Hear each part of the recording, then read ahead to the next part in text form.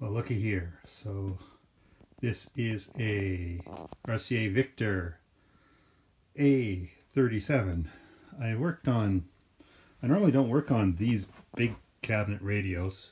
This is a favor for a friend. I have worked on the quote-unquote tabletop version of this exact radio, which I think is an A32 or something like that.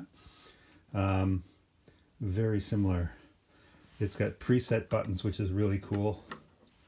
These ones actually have some of the station identifiers on it. And we'll take a look at it. I have tested the tubes. The tubes are all good, which is a good start. I see that the dial cord is off, which is always a pain in the rear end. And it's got the great big magic antenna, as they're called, and a great big speaker. So should be fun. Let's see what we discover.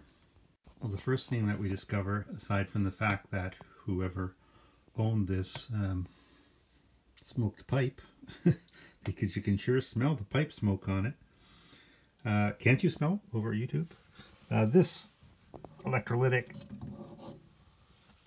supply filter capacitor has clearly been replaced, probably sometime in the 60s, I'm guessing, by the looks of that can.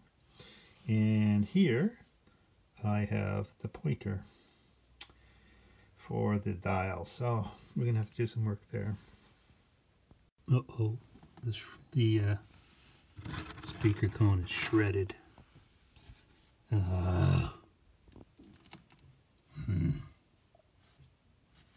Alright, well, I don't know whether we're going to get any sound at all out of this with that broken cone and what it's going to sound like.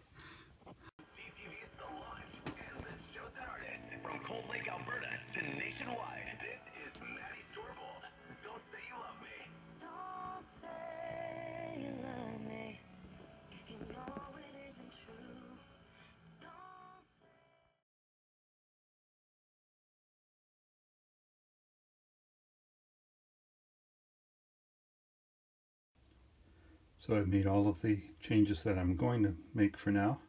Replaced a number of capacitors and a couple of